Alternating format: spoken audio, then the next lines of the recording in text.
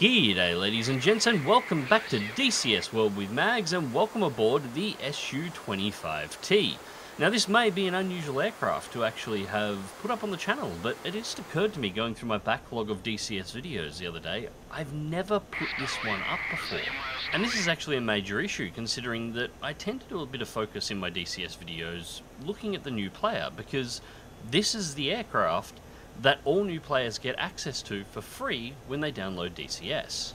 So, for those of you who don't play DCS that just watch my channel for the aviation videos, when you download DCS, the base client is absolutely free. It does not cost you a cent, and it comes with two aircraft. It comes with the TP51D, which is a fully clickable, full fidelity P-51 Mustang. However, it is unarmed. It does not have access to any bombs, it does not have any guns in the wings, it is a training version of the aircraft, but it is an example of a fully clickable aircraft for you to play with before you spend any money on DCS. And then you get access to the SU-25T, which we're flying today. Now the SU-25T is not a full fidelity aircraft, it's what's generally referred to as FC3 level. That is, it is fully modelled, but it has simplistic systems. There's no clicking around in the cockpit. All the gauges and everything obviously work, but there's no clicking around, flipping switches inside of the cockpit. All the controls for the aircraft are accessed either via the keyboard, the mouse, or whatever you have bound to your joystick when you fly out. It is, however, fully functional. It has all of its weapons options available. You can fly it out on any of the missions that you wish to. It's a fully functional aircraft within DCS, and quite a good one as well. The SU-25T is an attack aircraft, a close support aircraft. It's, to put it more simply, the Russian equivalent of the A-10 Warthog. It's reasonably fast, stripped bare, and on a lower fuel setting it'll do over 900 kilometers an hour. With a full load and external tanks on, you're looking at around, well, it gets the shakes at about 650 to 700 kilometers an hour. And even with the tanks on and a fairly full load of fuel, you'll get up to about 750 kilometers an hour. So it's not slow, but it's no supersonic jet fighter either, and it's, well, it's not meant to be. It's an attack aircraft. The idea is to blow up the enemies on the ground and have the fighters covering you, which is exactly what we're going to do on today's mission. Today's mission is based around the idea of the Russian and Georgian conflicts. In this particular one, Russia has pushed into the northern part of Georgia. Georgia is currently defending a river. This river has 4 major bridge crossings, and they're using it as a bottleneck to trap the Russians on one side and pounding the hell out of them with artillery. So our objective, well, it's not actually to take out the artillery directly. There's a warehouse just behind the front lines. It's serving as the logistics depot for all of the Georgian frontline forces. It's got all the repair parts for all of the tanks and all of the artillery. It's got all of the ammunition, and it is also stockpiling the fuel. Our objective is to blow up this depot, essentially destroying all of the logistics to Georgian frontline forces. We're doing a 2-ship flight, 2 SU-25Ts. Our payload is 6 500-kilogram bombs, 2 IR missiles for defense, and we've also got external tanks just to make sure we have ample fuel to get to the target location and back again. Our flight path is going to take us across the northern side of the mountain range that divides Russia from Georgia. Once we reach our first waypoint, which is directly north of the combat area, we're going to turn south, cross the mountain ranges, and enter the AO from the north, where we will spot out our target and take out the buildings. We're going to be doing a little bit of precision bombing. I could have flown over and just released all of them in one massive pass, but we're going to be looking to take out individual buildings just to make sure we've destroyed everything that needs destroying. Now, we're not the only things in the sky. Georgia is putting up combat air patrols, primarily consisting of F-5s. However, we do have a flight of our own Mk./29s that will be coming in to try and clear out the airspace while we're working. That being said, it's possible that we could be engaged while we're in the area, so we will be having to pay close attention to our RWR and what is going on around us in the sky as well as on the ground. There is also some light spotted air defense inside of the area as well. Now, the last thing I want to say about this particular mission, for those of you who haven't played DCS or have been thinking about it, everything you see in this mission has been assembled either from what is available in the base client or is available via mods for free. Nothing in this particular mission is actually paid. There is no dollars required to set yourself up a mission just like this one and to be able to fly out the SU-25T. Obviously, the 25T comes with DCS itself. The target we're going to be blowing up is assembled mostly out of mod components, mostly the VP items pack that's available on the DCS website. It's got some really nice high-quality buildings to set up a really nice-looking target on the ground. And all of the AI units are, of course, in DCS as standard as well. So, this is what DCS free-to-play looks like. I'm going to jump through to waypoint 1 just before we turn south into the mountains, and I hope you enjoy.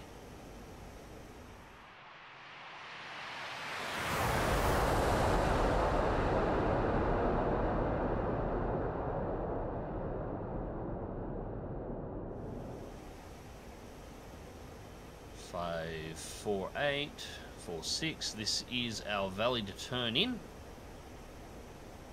Alright, so let's select second waypoint. 84 kilometers to target, and now we have to cross over the mountains. So we've got to keep relatively low here.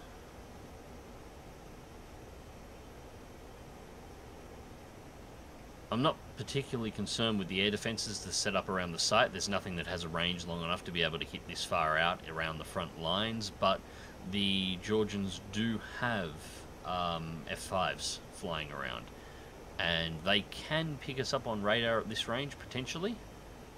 And I'd kinda rather not have that happen. That sun glare is horrible.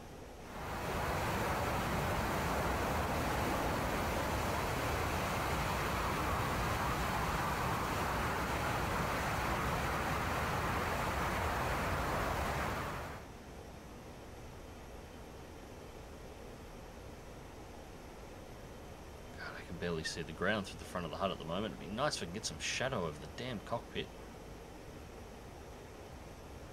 I mean, Russia, couldn't you have installed some anti-reflective glass or something for the HUD?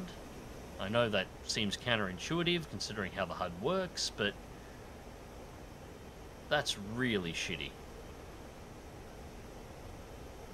Still, it is nice to fly early in the morning like this. I love flying through the mountains like this. A bit slower than I normally do, but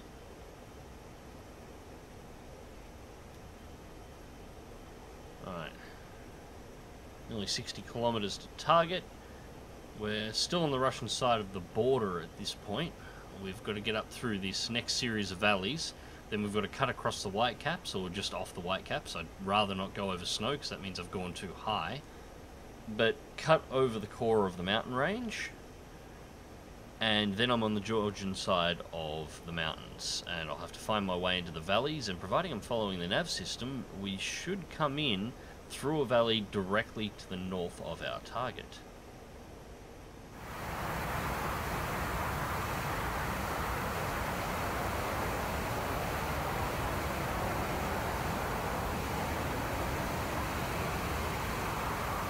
Looks like we have run out of valley.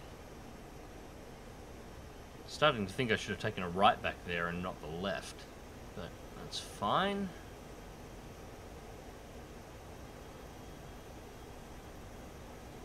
We'll just go through this little depression in the ridgeline and then turn back to target. For the record, for those of you who either don't play DCS or haven't flown the SU-25T or any of the Russian aircraft before, that's what the little ball is at the bottom of the screen, or at the bottom of the HUD at the moment.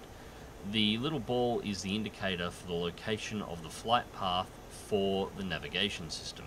So it works a little odd in comparison to how Western nav systems work. Western nav systems tend to draw a line on the map or just have an indicator on the heading ribbon at the top of the HUD that just tells you if you're pointing towards the waypoint. It doesn't matter how far off waypoint you go, it always points towards the waypoint. The little ball on the HUD here is the replacement for that, and it shows altitude of the waypoint as it's been set, as well as the location of the actual flight path, rather than the objective.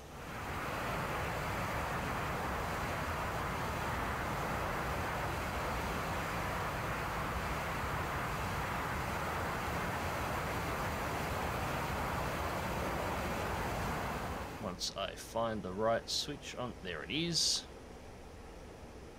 Okay, so this is our bombing hub. And it's cleared the valley, so Wingman is starting to spot the targets.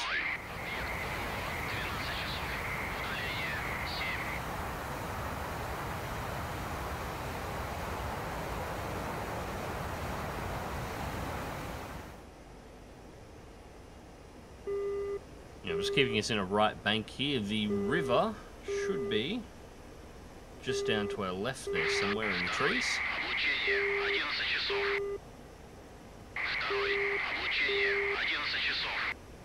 Thank you, Wingman.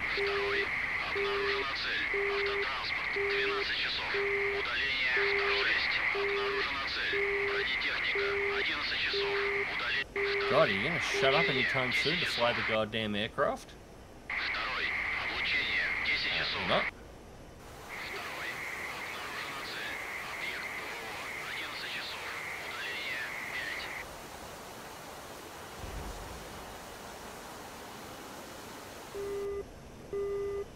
This is shooting at me for a second. Yeah. Go do your damn job, and hopefully that'll shut you up. Right, we've got some RWR beeps at the moment, so somebody's running radar across us. I'm not sure if that's one of the ground installations or if that's F5s.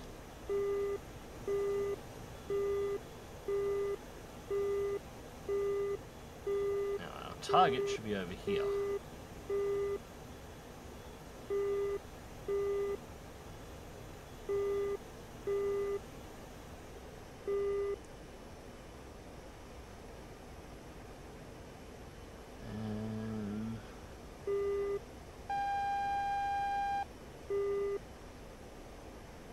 What was that? Please don't look me up.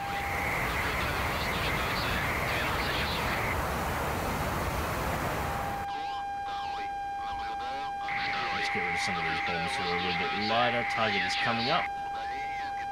Gonna go for the outer hangars.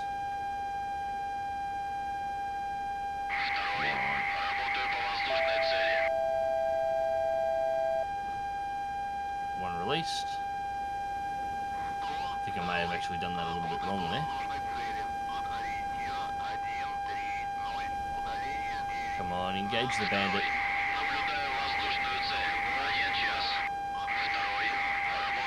Yeah, the screeching at the moment, we are currently locked up. It's by one of the F5s.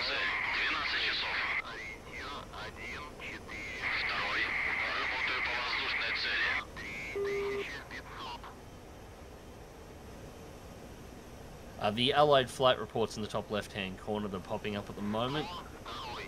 That is, that's our MiG-29s have just arrived. Just in time too, for looks.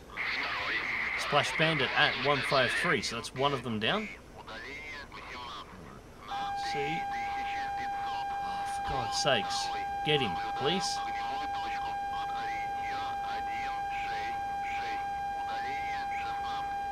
I suppose I can't complain too much. They're doing exactly what I programmed them to do. They're trying to defend this base. Come on.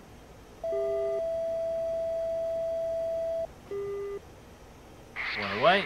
That should be right on the hangars.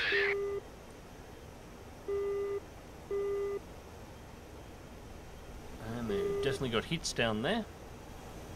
Oh, bugger off.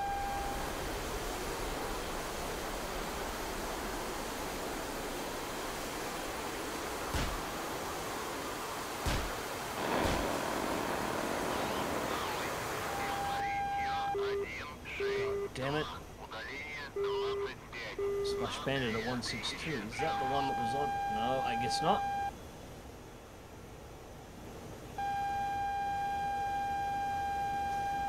Oh, what the hell hit the water over there?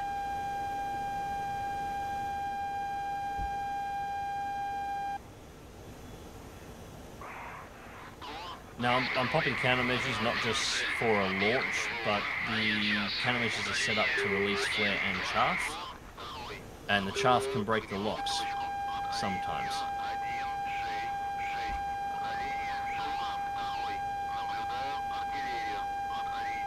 Alright. Gonna go for the large hangar complex and the fuel tanks. And that is 2 away. Looks like our wingman is strafing that as well.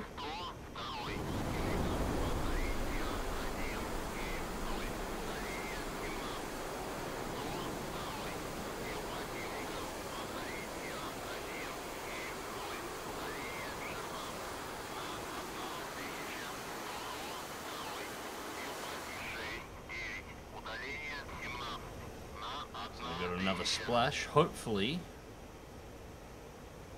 that's all of this flight. We can get the hell out of here before the next one arrives. Wingman 2 engaging primary, so he's about to make another crack at the target.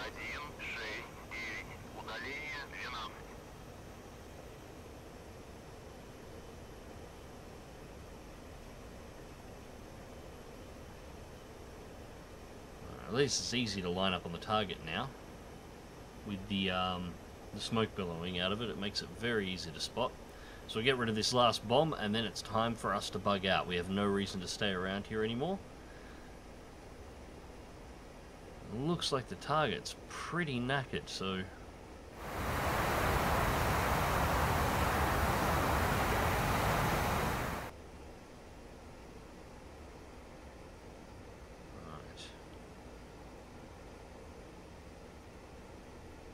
Come on. There it is, and right on the complex.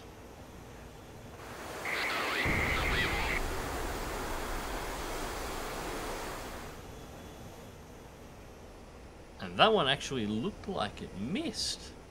I don't think I actually hit where I wanted to. No matter. Complex is well and truly screwed. The hangars have had a couple of big hits, have had a couple of big hits in the fuel tanks, and the larger complex was taken as well, so that is it. Time for us to get back up that valley and get the hell out of here.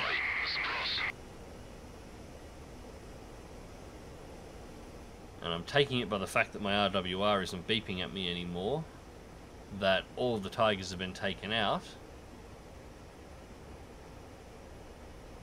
But that does mean that the second flight will probably be here very soon to continue the air support. So, definitely time to get out of here.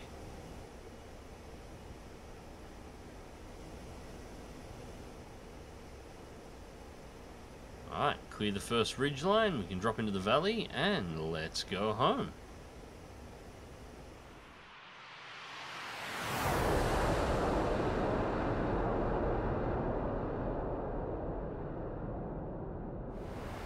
Alright, ladies and gents, and that is the mission concluded successfully. At this point, I'm just winding the aircraft down and getting ready to put it back on the ground. Going back through the footage, I missed about 2 of the 6 drops, but I was carrying 500 kilogram bombs, so I don't need to be too precise with them, and the 4 bombs were more than enough. Actually, having the wingman in this particular mission was a little bit overkill as well, but it still is always worth having the backup.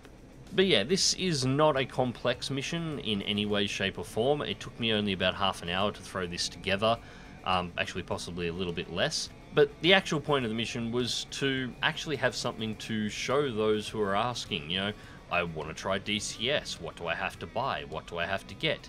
Well, you don't have to buy and you don't have to get anything at all. A joystick is nice if you've got one, it doesn't have to be a particularly expensive one, but DCS itself is free and you have a combat aircraft you can fly, and this is a very basic bombing mission and a basic example of what the SU-25T is capable of. It's capable of far more complex missions than I've shown off here. In fact, I should probably do a couple more videos on the SU-25T showing off some of the other weapons that it has available, but this is just an example of what you could sit down and be doing in DCS 30 minutes after you finish downloading it. And as simple a mission as it was, that was actually a lot of fun. The F5s had me worried there for a little bit. Anyways, ladies and gents, I hope you enjoyed the video, and thank you very much for watching. As always, remember to check the video description down below for links to my social media, my Twitch, my Discord, my Patreon, and my Subscribestar. If anyone is thinking of perhaps supporting the channel, I'm actually starting to recommend Subscribestar more than Patreon. Patreon's going a little off the deep end at the moment. But other than that, until next time, remember to click that like button if you did, share and subscribe if you would like to see more, and as always, fly smart, fly safe, and I'll catch you in the skies.